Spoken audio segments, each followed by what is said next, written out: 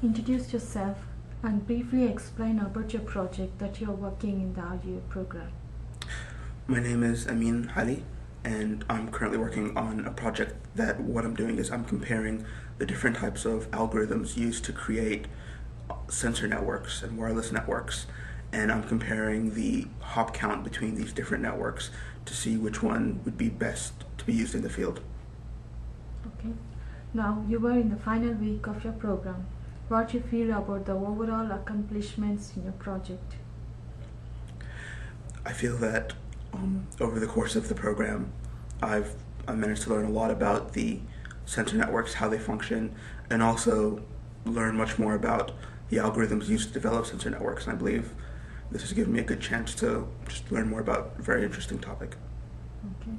On a scale of 1 to 5, 1 being poor, 5 being more excellent, how would you rate yourself in wireless ad hoc networks and sensor networks?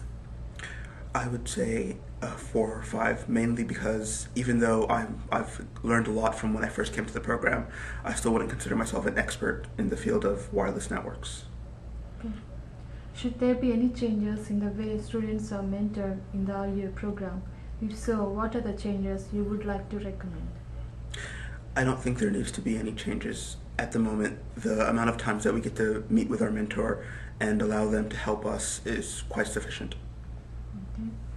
On a scale of 1 to 5, 1 being not at all, 5 being more definitely, would you like to pursue a graduate school in the area of wireless ad hoc networks and sensor networks? I'd have to say most definitely 5, mainly because I found this topic really interesting, and I thought it'd be a good project for me to find a way to merge my major with the wireless sensor networks. Okay. Dr. Skeleton was your primary mentor, and Dr. Meghanathan was your principal secondary mentor for you in your project. How much did they motivated you and help you in your project? They both helped me quite a lot, mainly because when I first started, I wasn't very sure about what direction I wanted to take my project in, and they both helped me in deciding my project, and even beyond that, they helped me form my ideas and create a good project plan. Dr. Moore also presented an orientation section during the middle of the program. On a scale of 1 to 5, 1 being not at all, 5 more definitely, how these sections will enhance your interest to pursue your terminal degree, that is PhD in computer science?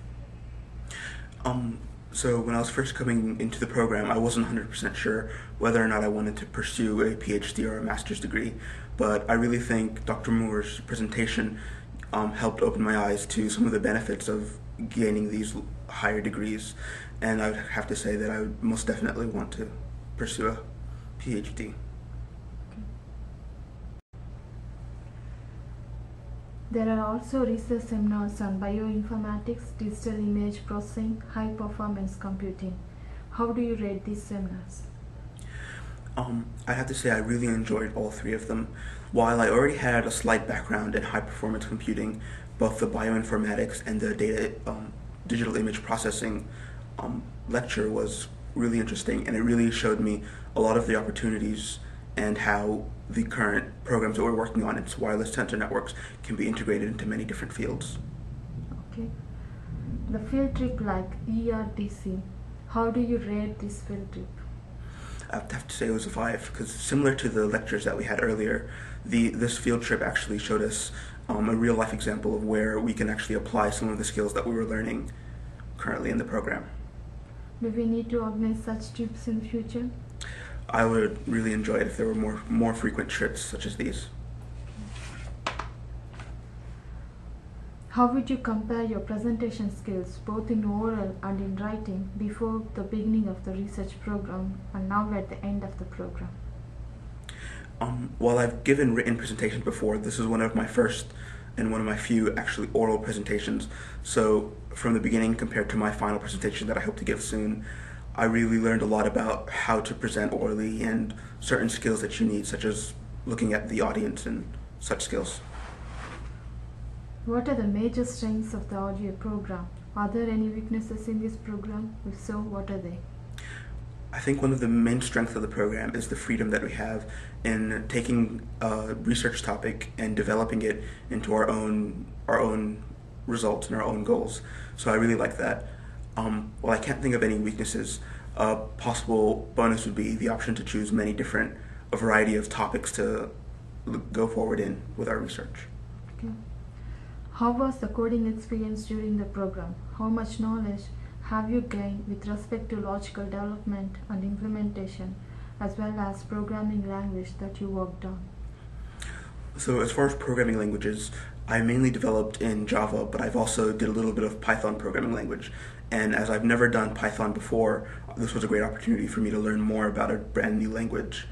But also, in terms of logic, the method that we used to program these simulations was new to me. So I believe that gave me a new perspective on simulation. Do you think your research is publishable, and why? I think my research is publishable because, as I mentioned earlier, I'm comparing many different types of wireless network algorithms and mesh forming algorithms, and I believe the result of my research can be beneficial to anyone who is looking into developing a wireless sensor network. Okay. Finally, on a scale of 1 to 100%, how confident you were in research before attending the program and now after attending the program? I have to say, before attending the program, I haven't actually had many research opportunities. So my research experience, I would have given myself a 30, but now I believe it's more of a 70-80%, because I believe the research experience that I've gained here can be applied to many different research fields. Mm-hmm.